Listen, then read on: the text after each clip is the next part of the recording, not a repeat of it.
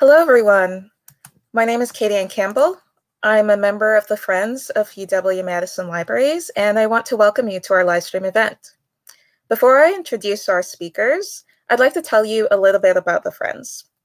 For over 70 years, the Friends organization has been supporting the libraries at UW-Madison.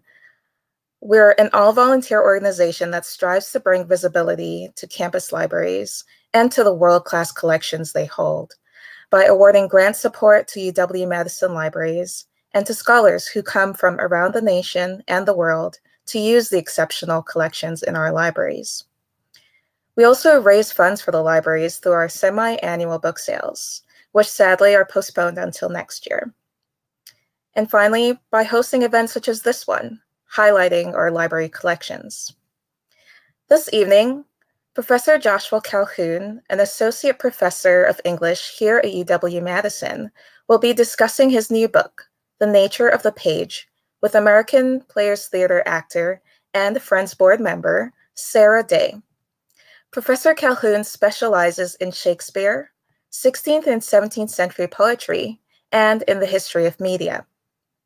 As a faculty affiliate at the Nelson Institute for Environmental Studies, he also teaches courses in the environmental humanities.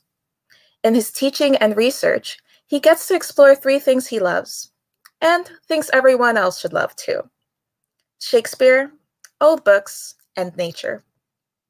His work has appeared in Adirondack Life, Environmental Philosophy, Outside Magazine, PMLA, and Shakespeare Studies.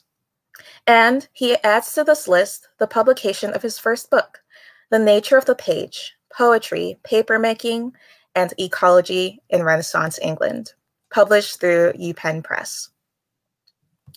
Sarah Day, who serves on the board of directors of the Friends, is a Wisconsin native and a UW-Madison graduate with a wealth of acting experience. In addition to acting on many stages in Wisconsin and being a member of Forward Theater's advisory company, Day has acted for well over 3 decades with the American Players Theater, or APT, the classical theater troupe located in Spring Green, Wisconsin. Her knowledge of all things Shakespearean will make her a delightful discussion partner for Professor Calhoun to discuss his Renaissance-era book, The Nature of the Page. So, without further ado, I'd like to welcome them both to our virtual stage. Thank you, Katie. It's my pleasure to be in conversation with Professor Calhoun this afternoon. And I think the best way to start out learning about the nature of the page, Josh's wonderful book, is to have him read from the preface of it. Would you do us the honor, Professor Calhoun? I'd love to. Thank you so much, Sarah Day and Katie Ann Campbell, and to the Friends for this opportunity. I'm going to read from the preface, which is simply titled Beginnings, and it has an epilogue from As You Like It. Duke Senior says, talks about having tongues in trees, books in running brooks, and sermons in stone. So this book tells a story about paper in Renaissance England, about what it was elementally and what it was not, about what a page of paper did, what it was made to do, and what it would not do, about what it made representable and unrepresentable, recordable and revisable, preservable and destructible. It is a story about recording so much of what we call history on sloshed together plant fibers. For most of the history of printing, paper was made primarily from recycled rags. So this is also a story about using tattered ship sails and worn out clothes to tell new stories about the past, about the plant fibers used to make those textiles that were eventually used to make texts, and about the plant fibers that frustrated papermakers' best attempts to replace scarce natural resources with abundant natural resources. Paper, in the story this book tells, is a marvelous but flawed protagonist, the product of nature and culture, of non-human and human agency. This story about human ideas recorded on plants is also an environmental story about the ecology of paper and about the ecosystems in which poets and plants can become and unbecome Renaissance literature. And because plants, like humans, are defenseless against time's scythe, This is also a story about corruption and replication, and the desperate hope that we can out-replicate the thing we love so as to preserve it from decay. We have, by and large, taken for granted the ecologies that allow, disallow, and alter the storage and transmission of ideas.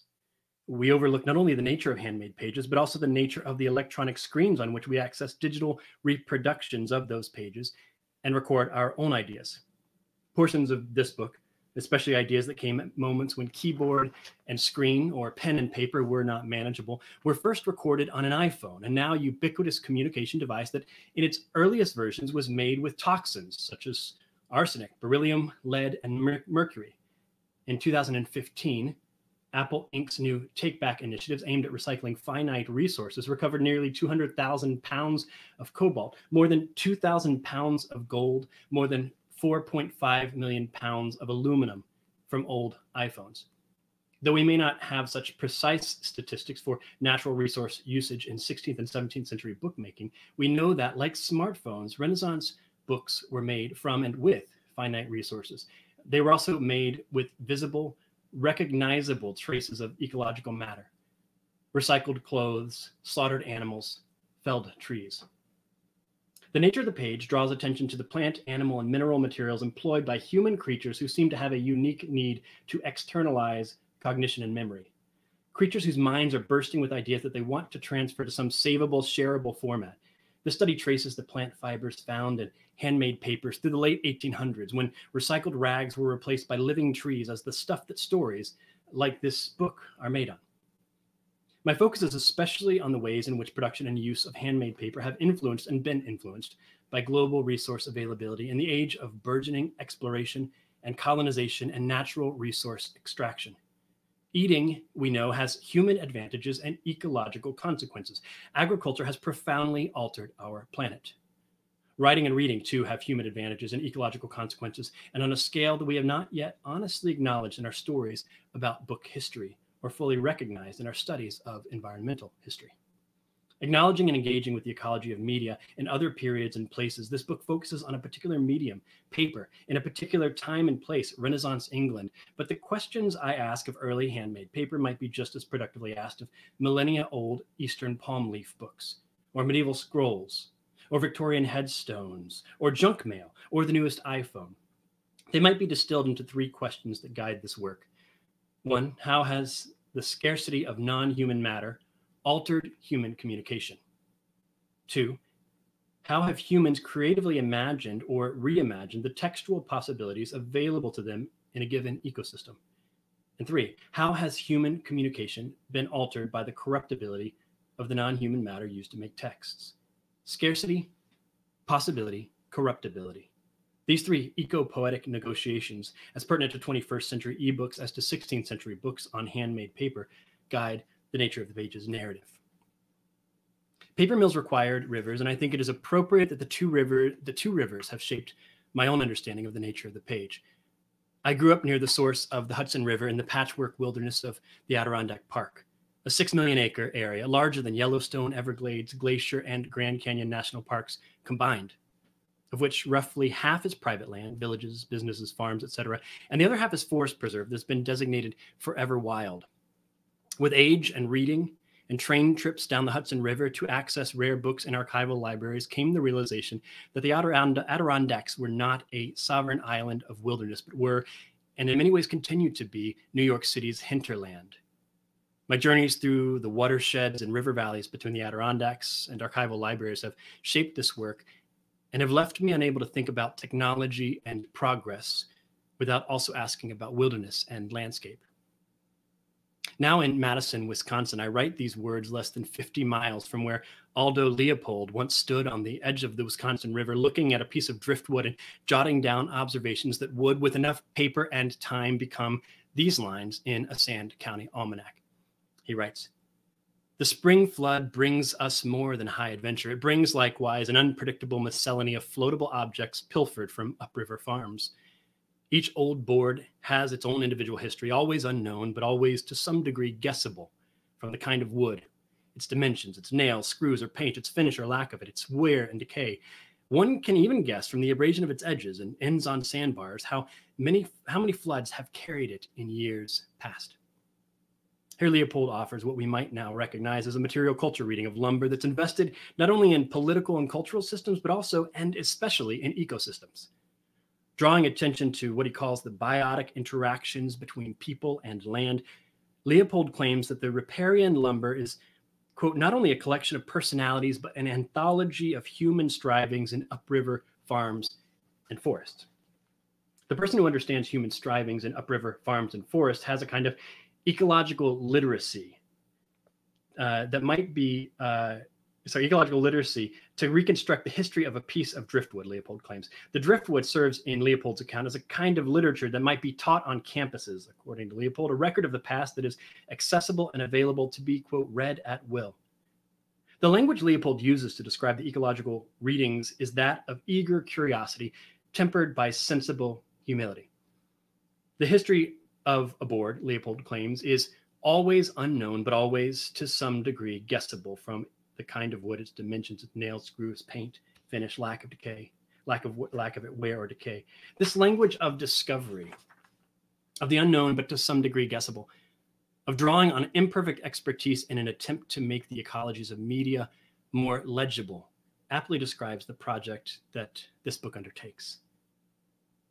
I quote these lines from a specially issued Leopold Pines edition of a Sand County Almanac, an edition that in 2007 was, quote, printed on paper made from pines planted by Aldo Leopold and his family in the 1930s and 40s.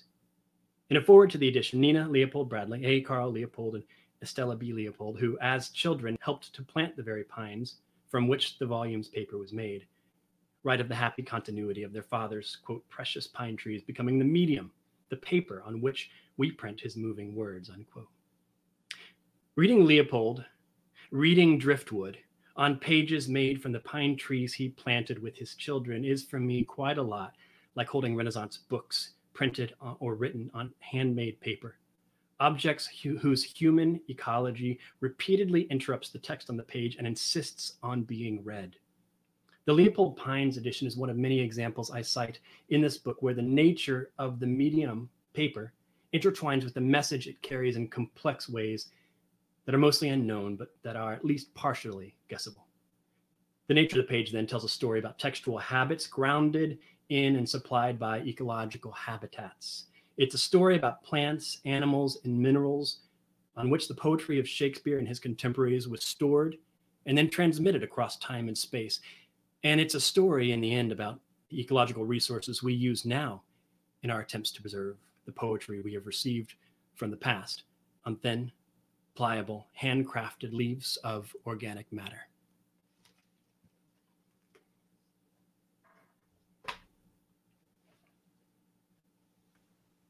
Thanks, Josh. That was great. I'm so intrigued by the things that are a part of your journey to be writing this beautiful book. Part of the thing that I do want to start with is how Katie, when she introduced you, sort of said that the three things that matter about the book, and I think are things that matter about you, are the three things that you like, which are Shakespeare, old books, and nature. And as someone who has worked from the folio, doing Shakespeare in the out of doors, I feel a little bit of a kinship to those things that have to do, as well as being in a place that is within a mile of the Wisconsin River. Yeah. So just down the road from that second river that that shaped where you're coming from.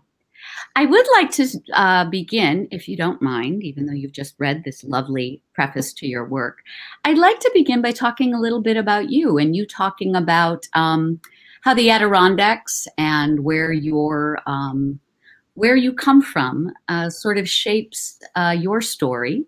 Yeah. And if you talk a little bit about what that nature preserve, how close you were to it, how many of the 46 you have tromped among, or upon, or above, or on. I would love to hear you talk a little bit about your life there. Yeah, thanks, Sarah. It's a real honor to chat with you about this, and yeah, there's such a shared love of so many things. So I grew up in the Adirondacks, that area, that very large area that fits many parks combined inside, is it's often referred to as the Blue Line. And when I say I'm from New York, folks from Wisconsin think New York City, and I say no, the Adirondacks, and they say, where's that? And I say, well, you've heard of Lake Placid, haven't you? Miracle on Ice. Oh yeah, we had a guy in that. We had a couple, 2-3 guys in that. Yeah. So when people around here who know Lake Placid because of the Miracle on Ice, the 1980 hockey game, that's up about where I was from, inside this Blue Line, up closer to Montreal than New York City. And so Eric Heiden. What's that? Was that the year that Eric Heiden, I believe, won 5 gold medals? I believe it is. It's one of those, it's interesting. Sometimes the history of your own place. It's a good question. I believe that you are right. Because I was very young. Yeah. Because he sat next to me in history class. Is the only. Really? So Lake Placid is very close to my heart because of Eric Heiden, who is from Madison. So. Well, I can't believe I've come on here to talk about a book, and you're going to have me doing research here. Sorry, please talk about home. No, this is great. Well, I mean, Lake Placid it's an amazing sort of that whole area up in the mountains. They're considered 46 high peaks, and one of the other things that I got to do while finishing this book is I climbed. I've got my sticker here. I've climbed the 46 high peaks with my daughter. Misty Arden Calhoun climbed these with me, and she beat me on the last peak by a moment, and so she's got her sticker ahead of me.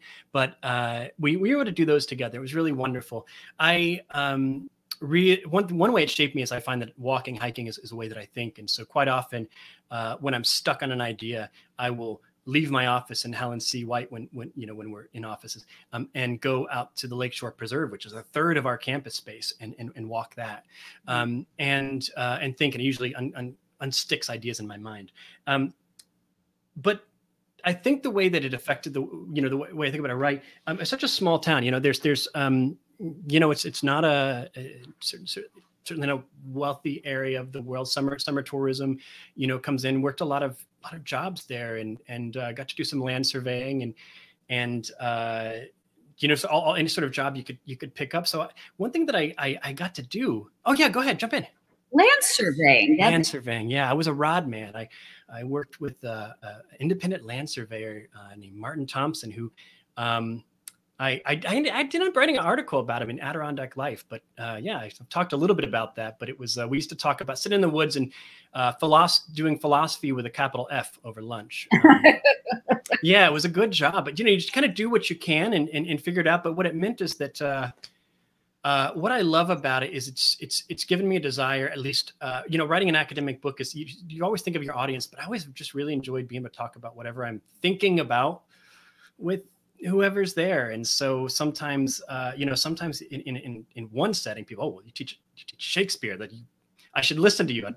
Not necessarily, but other people, you say, I teach Shakespeare, I don't want to talk to you.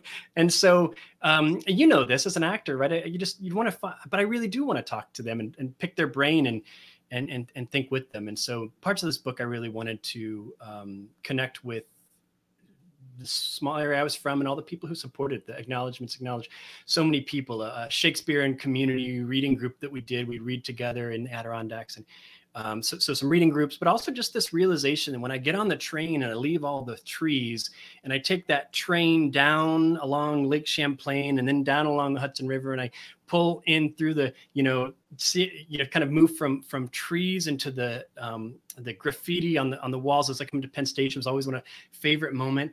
And then go to, say, the Morgan Library with its mahogany, and you look around, you start to think, did the trees for this library make the same trip I did down the Hudson River? Oh, what a beautiful way to start that. That just seems like such an incredible way to focus. That it goes from written word on walls to written word with the graffiti going. I never thought of that, but this is why it's fun to talk to you. But I also think how much of it, I'm getting a little bit of an echo. Are you hearing an echo at all? Oh, now I don't. The idea of surveying and these other jobs and talking to other people that are not part of an academic world or a part of necessarily conservation, which is the old term for environmental, or one that Governor Nelson, Senator Nelson would have used, conservation back in the day, is such a fascinating look also at. I love that you would choose a job that wasn't the first president of the United States a surveyor. I remember that and a cherry tree. Yeah, those are, yeah. So paper, again, those cherry trees being chopped down, but somehow the idea that even there you're choosing a profession that has sort of historic roots. And I think that's incredibly interesting to be looking at life that way. Yeah, all these. I mean, it's sort of the kind of think of tennis. I'm a part of all that I have met. Right, sort of all these things become a part of me. Oh, that's lovely.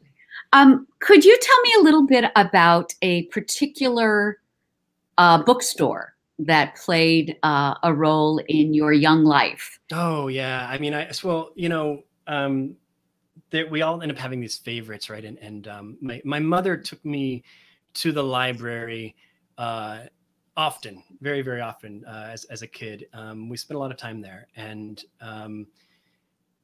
I just, that's really where I get this love of books. But the love of used books, I think, really happened in Lake Placid again. There was a bookshop called With Pipe and Book, Pipe and Book, and it's based on an old poem, With Pipe and Book. At the end of the day, it's a sort of a purpley poem about the wonders of a pipe and book at the end of the day. But and I was young, and I was not. This is not to encourage smoking or anything like that, but there was this literary ideal of like having a pipe and a book, and I would get old books there. And one of the cool things about that is, and this is not, I do not write about this in my book, but I do, this set the groundwork for what became, is there was a book that I got. So when With Pipe and Book closed down, and they were selling off their books, and I got my first old book, like not like used book, from 10 years back or something, but my first old book, and it was from 1828, and it was a commonplace book. And the reason they had it there was it had a little section on Lake George, New York, which very, very side point. But I recently came across a letter from Thomas Jefferson to his wife that he wrote on birch bark from Lake George, which is a whole other conversation. At any rate, this is about Lake George, and it wasn't talking about birch bark or Thomas Jefferson, but it was, I bought the book, and I think, in my mind, it must have cost $500. I think, I believe it cost about $15, but it seemed like a lot at the time. And it was my first old book. And did you like save your money or with the intention and put it on layaway? Or? I don't think so. I was in college. I'd come back from college, and I sort of saw that it was closing. I think that $15 was something that I could handle.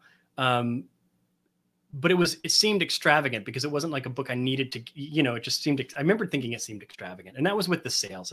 Anyway, we have started cutting it up with the Curry Lab, Department of Bacteriology. We have been cutting out passages from this commonplace book and plating them on Petri dishes and reviving dormant microbes on the page. To kind of understand what still lives on the pages of old books. And that's, that all comes out of the later parts of my book, where I started thinking about how do we preserve these books now, and what's still on them, and how do they live, and what do they do?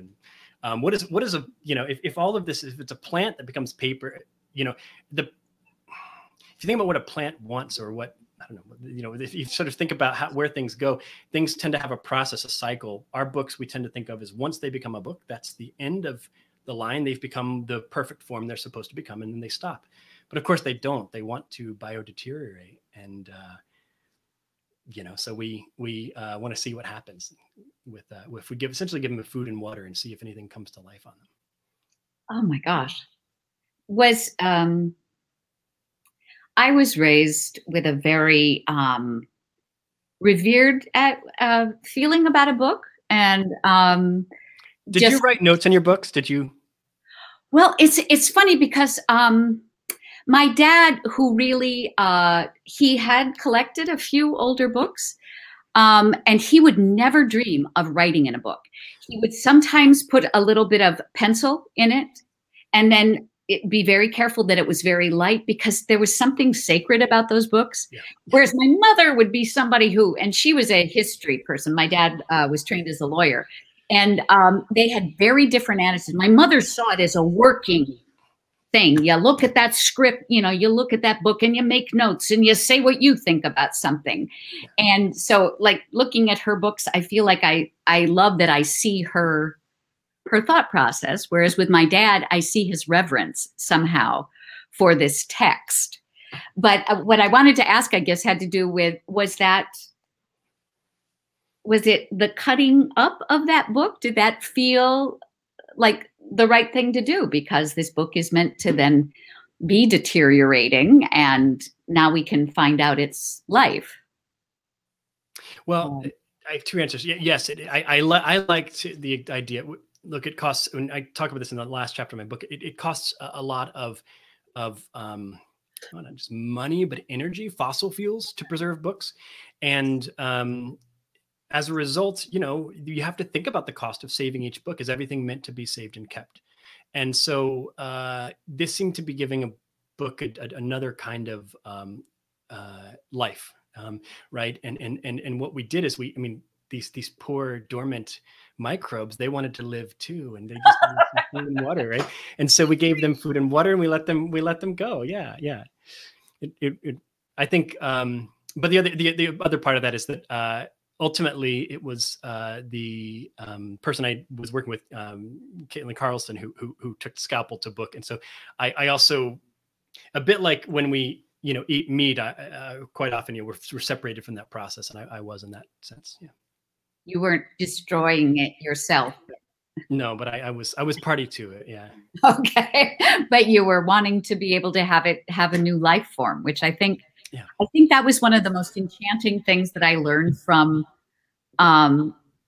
reading your book, had to do with the fact that it's this life journey of every, that a king may go through the guts of a beggar, and that kind of thing, that all have a process of past, present, and future. And that in some ways, keeping it just as a book is an artificial way of, did you sort of describe it as being in an induced coma? Yeah, it is.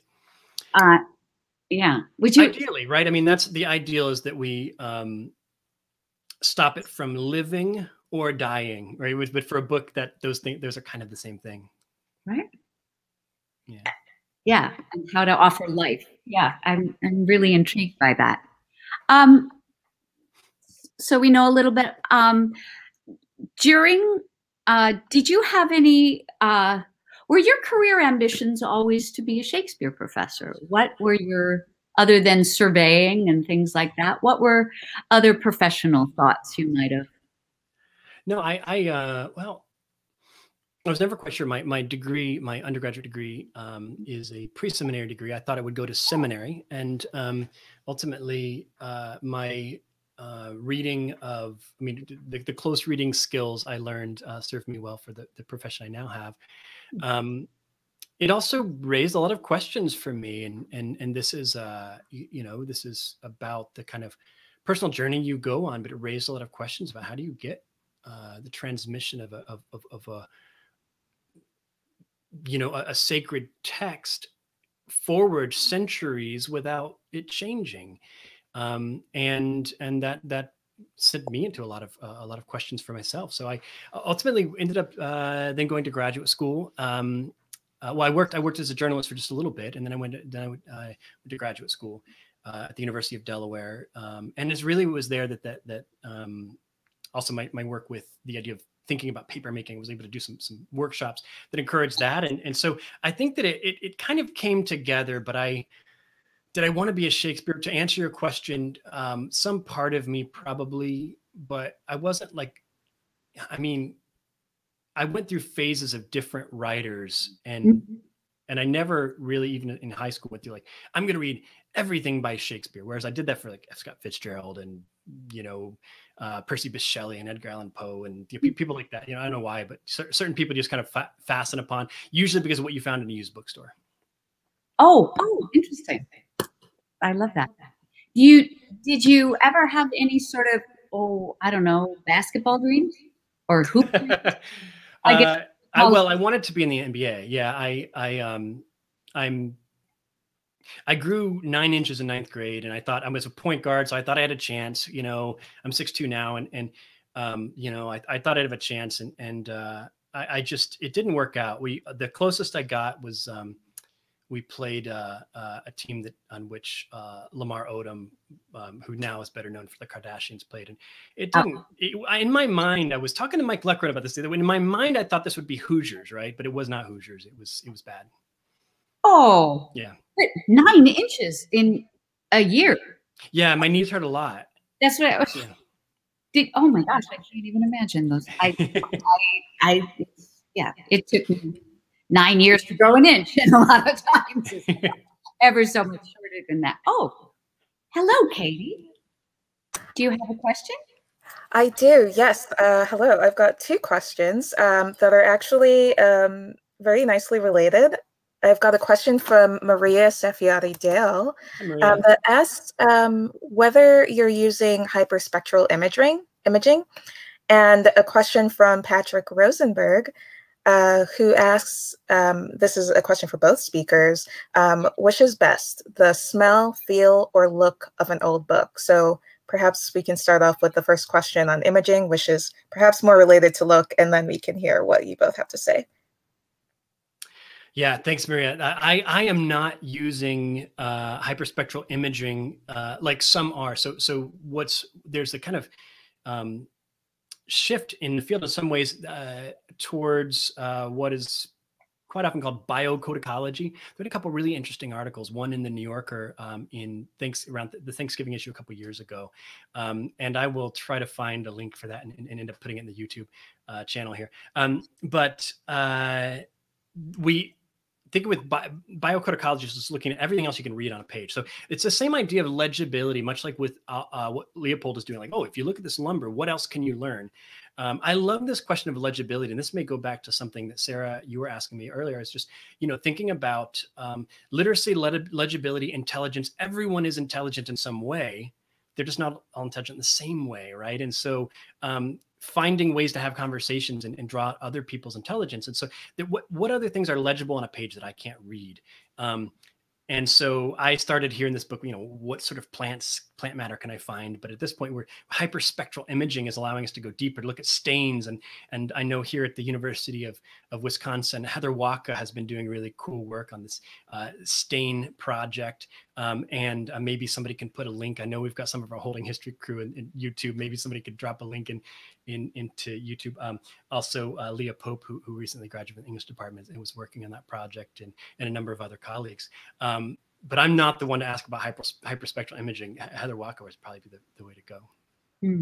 To Patrick's question, it was smell, feel, or look, I believe. Well, I just fielded one, Sarah. What do you think? I gotta say, it at different times it's different things. Sometimes the look of it will just grab me, and other times it's that texture, and other times it's the smell. I hear you. All of them are. I mean, there's a smell to a used bookstore. I think that's smell. But with a book itself, I think there's what I love is that texture of old books. And unfortunately, my book doesn't have that texture. It's made in a sort of homogeneous paper that feels the same. But I know that Sarah Day has behind her a collection of books of Shakespeare from the 1790s. And I have here a book from 1800s as part of our holding history teaching collection. This book is the first paper made from recycled straw, dedicated to King George III, for those of you who now think of George III as a funny man in a Hamilton play. Yield you back. Yeah, exactly.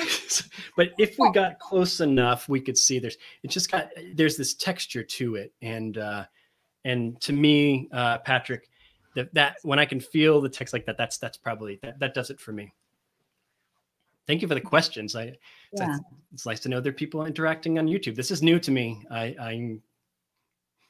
Yeah, and my 1794 16-volume edition of Malone's Shakespeare.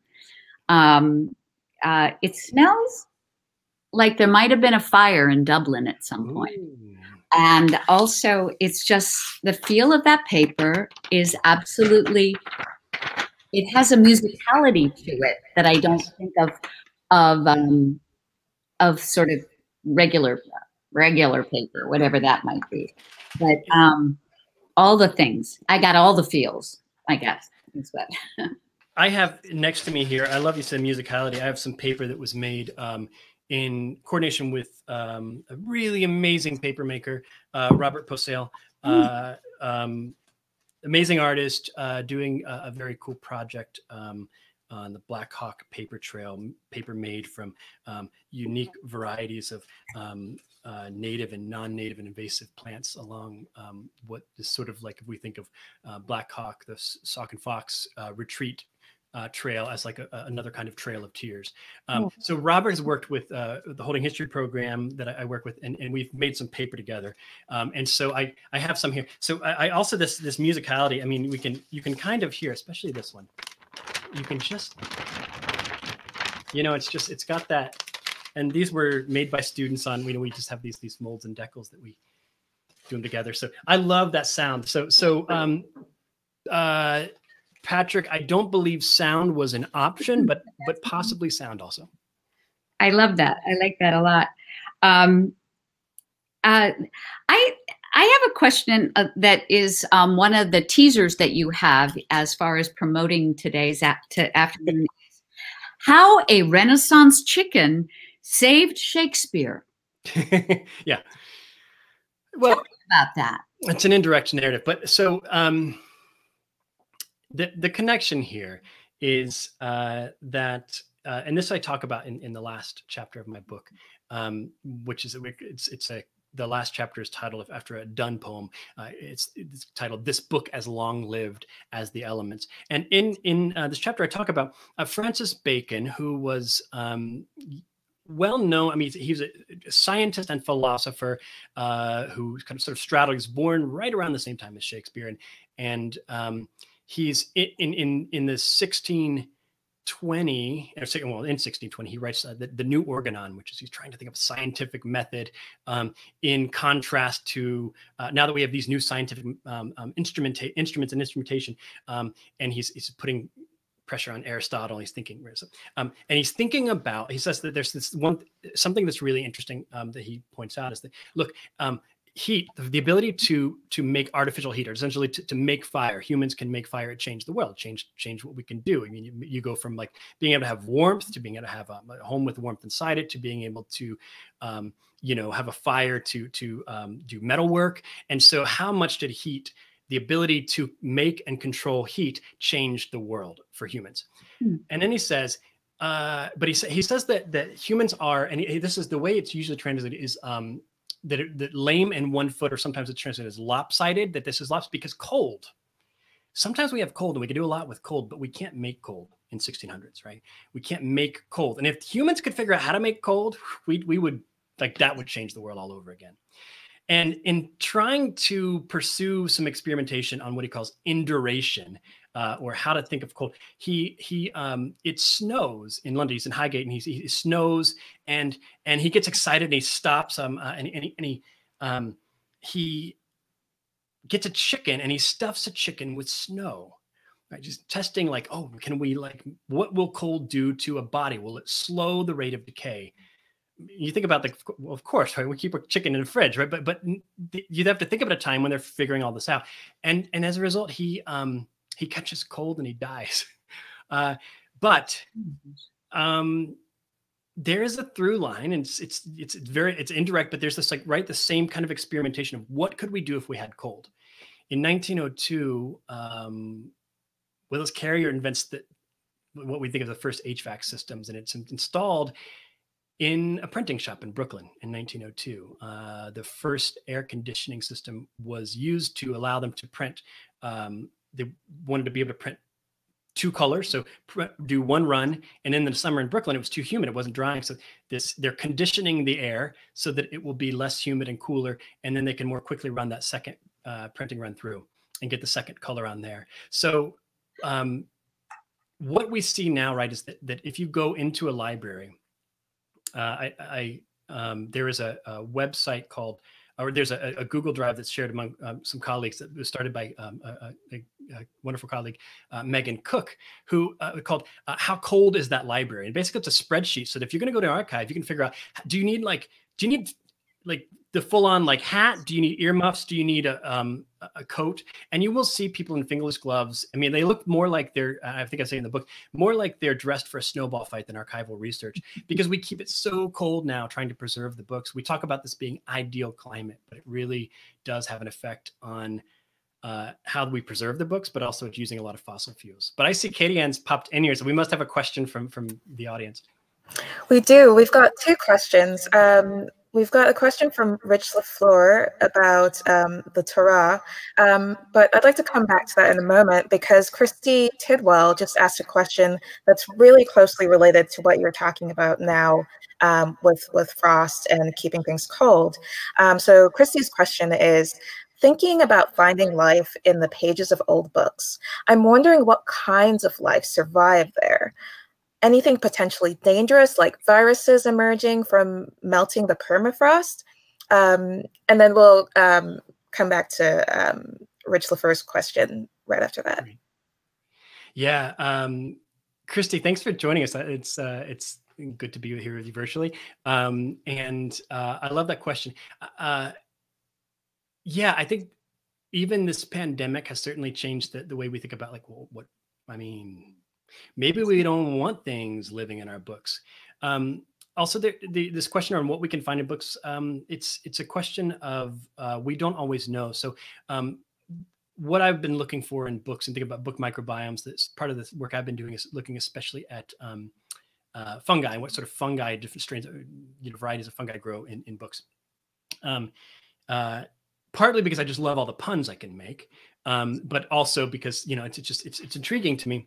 And what's also intriguing is that they're just all these species of fungi that have not yet been identified. So we know they're there, but they're just like we haven't yet identified. So we don't exactly know.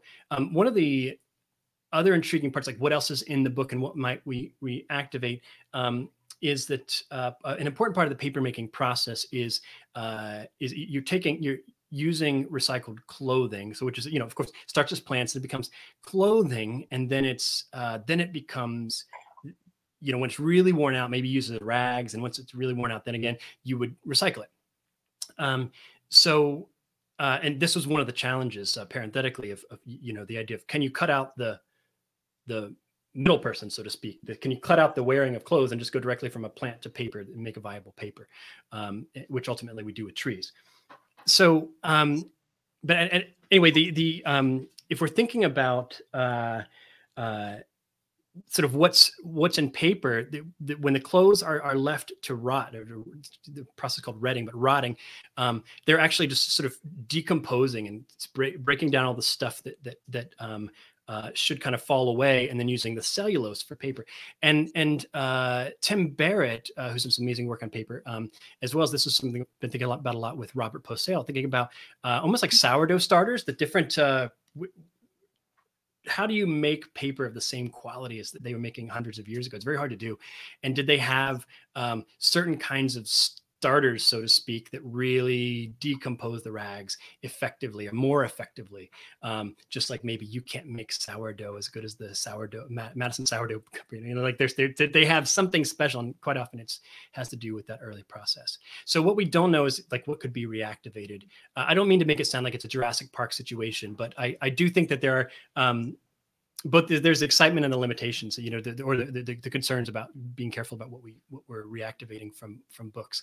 I hope that answers your question. But as with any of these answers, I would be happy to discuss, in more detail. Katie Ann, was there a question from Rich LaFleur? Oh, you're on mute.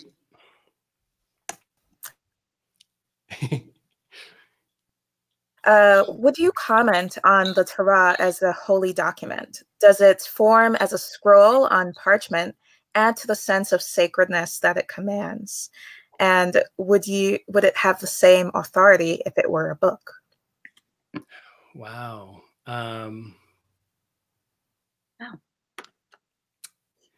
Yeah, I mean, well, the would have the same authority. I mean, I suppose it really matters what culture you're coming from, right? These different book objects or text objects. Amaranth Borsak has a terrific book called The Book, and what she calls scroll or a book, right? These book objects, they are really sort of things we grow up with. Think, oh, this is how you do a book. But of course, other cultures do books differently, do text, record their ideas differently. So I think some of the reverence or some of the sacredness of it has to do also with tradition and a cultural tradition, I guess I would say.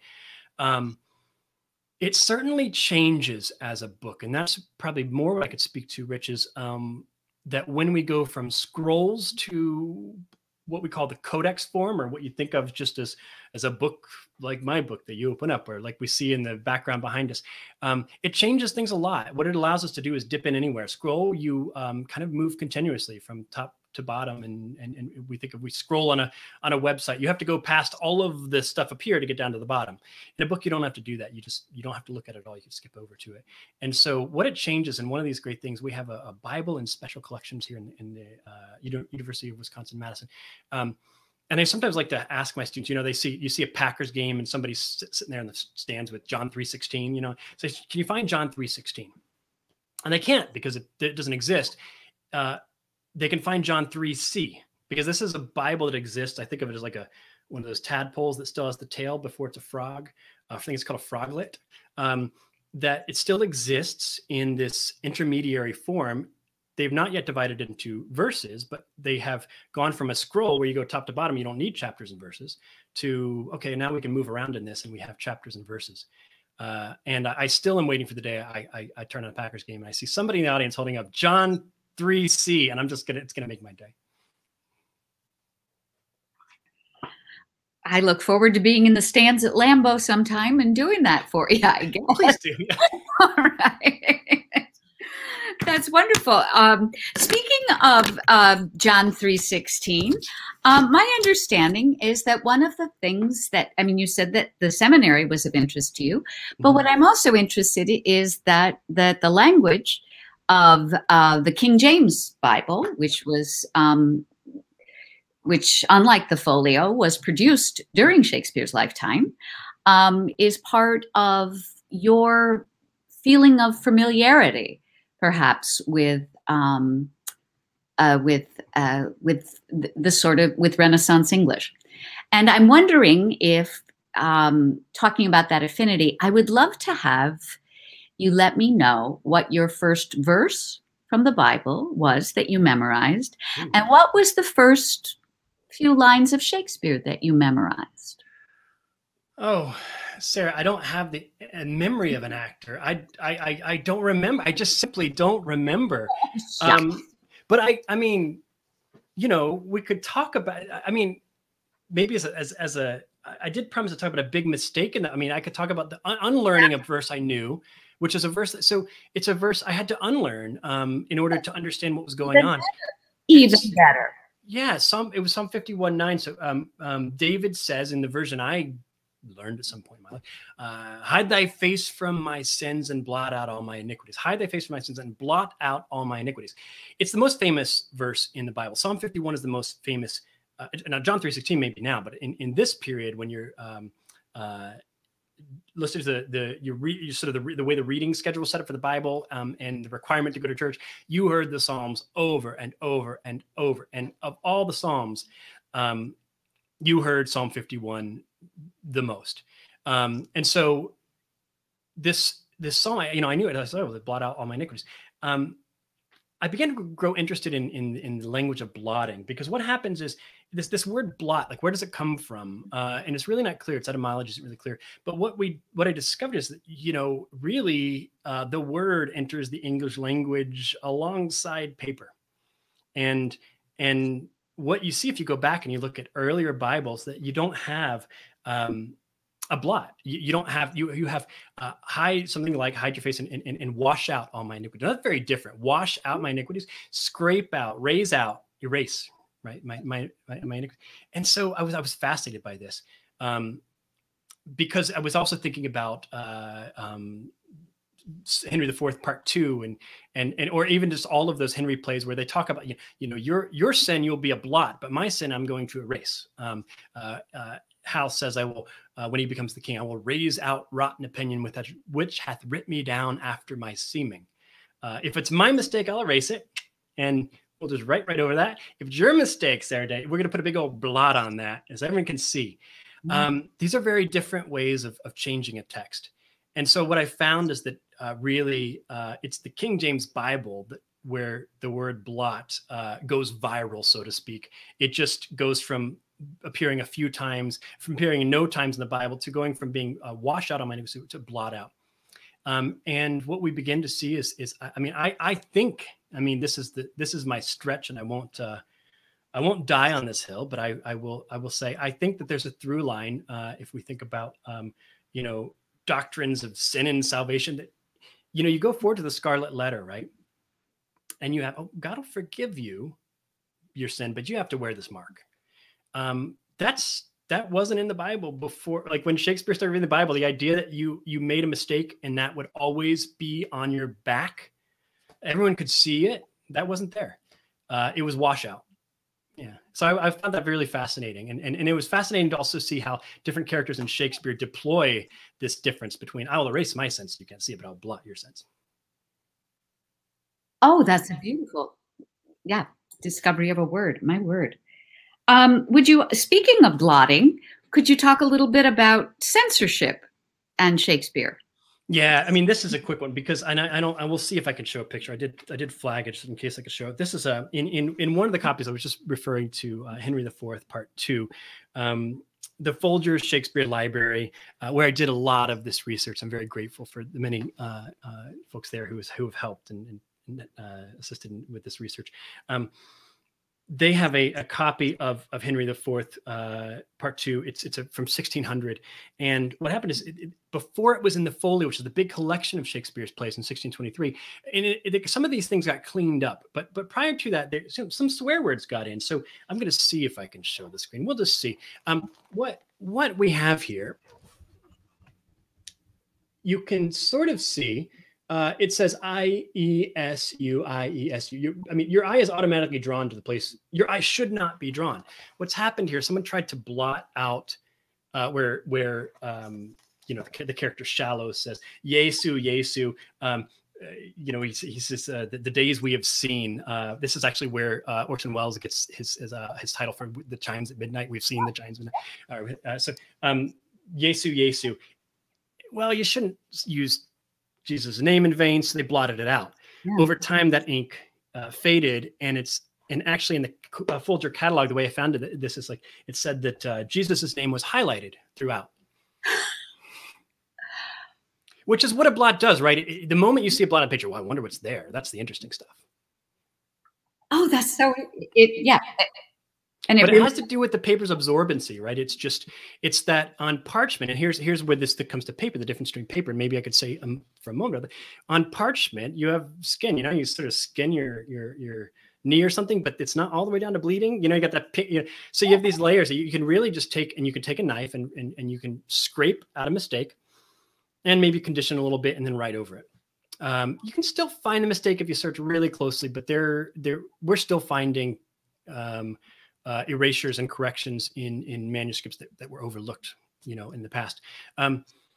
With paper, it's very hard. Now, it is done sometimes, but it usually, if you try to scrape, you end up with a hole. So you're going to get a blot or a hole, or you can cross it out. But it's really hard to erase ink from paper because it integrates with the fibers of the paper. How long did it take any of those trying to make an erasure or trying to cancel something? How long did it take, do you think, for that blotting to then become a highlight? Do you have any sense of what? Well, That was 1600. I don't know. That's a good question. It has a lot to do with also, I mean, this is partly why they're thinking about when I talk about the Renaissance writers thinking about the ecology of their text, they're quite often making their own ink. So, it's not as though it's a standard ink. It could be that certain inks fade and change in different ways. And of course, there's also we get the same sorts of things. You know how you say, oh, I'm sorry I didn't text you back. My phone was on vibe, right? Which is a way of saying like I was doing something. It's sort of this like but like Philip Sidney Rice talks about his pen is like his blotting truant pen. People talk about that like, oh, my pen is just blotting everywhere. No, they're writing too quickly. It's bad handwriting, but they're going to blame the instruments, and just like we do now. Of course. Speaking of instruments, I would like you to do something that is also part of your, of how you've been telling us about everything is I would like you to compare old paper to an iPhone. Okay. Thank goodness. I thought you were going to ask me to sing or do an instrument. So, right. So part of it is what I said in the preface, which is just that, when we think about paper, so it's sometimes you'll hear the phrase "rags make paper," and it's not true. It's not exactly a lie, but that was the big. Oh, it's not trees. Rags make paper in the past. Well, it's sort of like you could say beef makes a burger. A cow was there somewhere, right? Something was sacrificed. So rags make paper, yes, but it's plants that make the rags that make the paper. So we get plants involved in this, and so. How far back can we trace these things? As part of I'm affiliated with Nelson Institute for Environmental Studies, and I like to think a lot about these. How far back can we go? What else is part of the story? Why did we use these materials and not those materials? Why did we continue to use the same materials to the point of scarcity instead of being more innovative? And so the same thing is happening with our technology, right? And I mean, I could, right? This is the iPad. When you look and you see it says arsenic free, it does kind of raise like, well, when was it not arsenic free? And the answer is a few years ago. And the way these are being handled, right? We can also think about those who are handling the rare earth minerals, their availability, where they're coming from. So when we think about books like Shakespeare on paper, we are thinking about plants and also some animals. When we think about Shakespeare on our iPhone, we're thinking about rare earth minerals and some really scandalous practices that we should be thinking about and accounting for, and also the energy, the fossil fuel energy that's used to allow us to be on the grid and look things up. Oh, okay. Sorry, yeah. It's not as fun as it. Yeah. I mean, as with anything, right? It's part of a systemic issue. It's not just, I mean, we can't stop doing one thing and save the earth, but we can be more conscious of it. And maybe to make it not a happier thought, but I mean, it's a poetic thought, right? Poetry is quite often about loss. It's about understanding things are fleeting and things are changing. So even if we can't control it, we can be aware of it, and it gives more complexity to know the story behind. Just like for this Leopold book, to know that, this paper, right? It's still the same. It's the same, although Leopold, and love, I have that copy too, but to know this was printed on paper made from the pine trees he planted with his children. Well, there's a poetry to that. And so even if you're, sure, it may make you think a little bit about your iPhone, but it may also make you be aware of the costs and the contributions from other lives and in the media that we consume. Well, thanks, Josh, for bringing us right back to Wisconsin and the Wisconsin River and the legacy of Aldo Leopold. I want to thank all of you for joining us. Thank you, Josh, for a wonderful talk and for a beautiful book. I want to thank you on behalf of the Friends of the Library, and please go to our website, which is library.uwisc.edu/friends. Thanks so much for joining us. We look forward to our next adventure with you. Thank you. Good night.